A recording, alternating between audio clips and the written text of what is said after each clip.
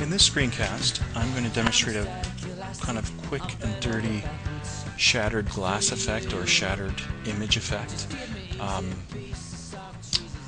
What I'll do first is bring in the bitmap that I want to shatter.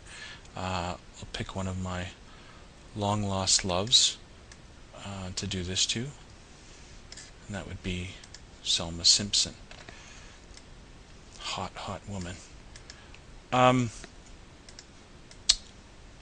What I'll do first is create two rectangles approximately the same size as the image. Doesn't have to be.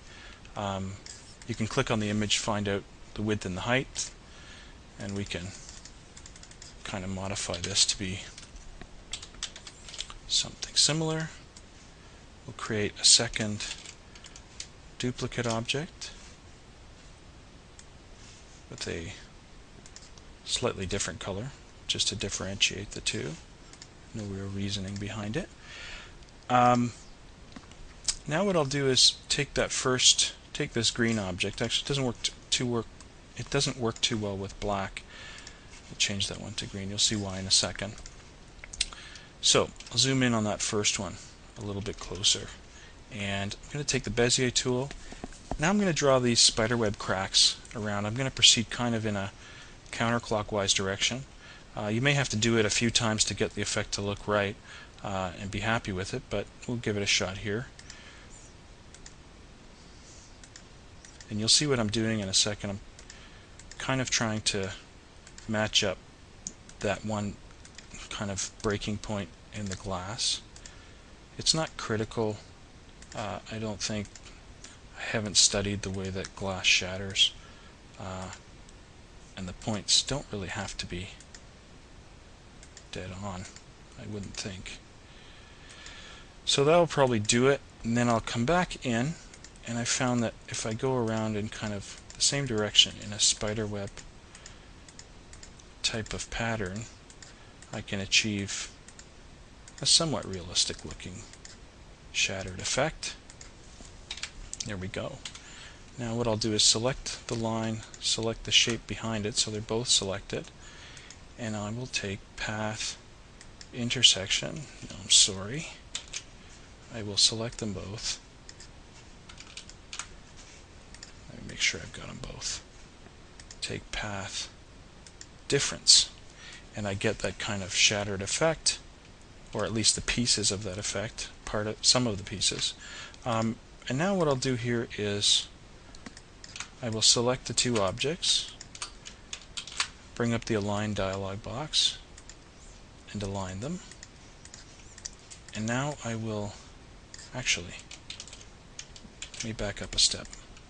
Let's duplicate that original. Then I will take these two, align them, and I will send the green one to the back. And then I will select both of them and do a difference function. So now I've got anything that's white in this shape is green in this shape, so I've effectively between these two shapes got all the pieces. Now what I'm going to do is duplicate those two,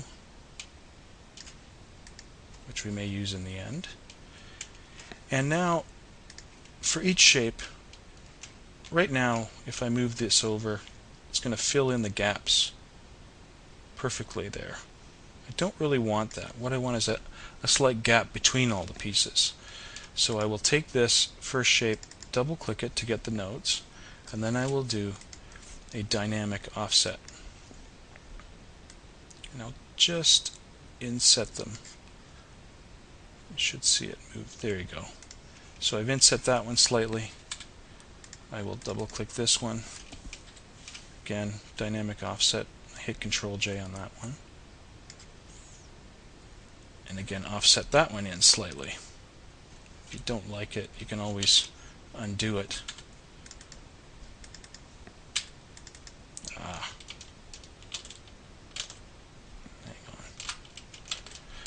on. Sorry about that. My mistake. Control J and offset it slightly. That's fine. And now you can see that there'll be gaps between them. If I can get it over here to drag. So now there's going to be gaps between all the pieces like that, which is what we want. Now what I'll do is duplicate Selma, so we have two of them. Take this one over to this shape. Send her to the back behind that shape. Select them both. And we're going to do Object, Clip, Set. So now she's taken on in those pieces. And we will bring Selma in behind this one. You don't have to get the alignment perfect unless you're a real stickler. You can use guides and things like that. For me, it doesn't really matter for this purpose. Do Object, Clip, Set. Now I've got my two pieces here, and I can bring them together slightly to get that shattered effect. You can see it here. Okay. Now, one other thing you can do is you could put shadows under part of the pieces.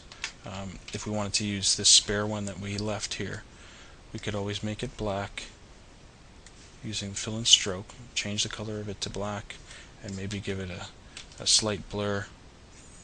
Bring down the opacity a little bit, maybe an even bigger blur, like that. And you can drag that up underneath those pieces.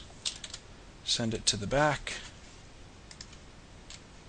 so you get this kind of shadowed effect. That may or may not be something you want to do. If I choose not to, I can just leave it the way it is. And you get a halfway decent shattered picture effect. You can do that with photos or any kind of bitmap image. So that's it. Hopefully you found this one interesting, and thanks for watching.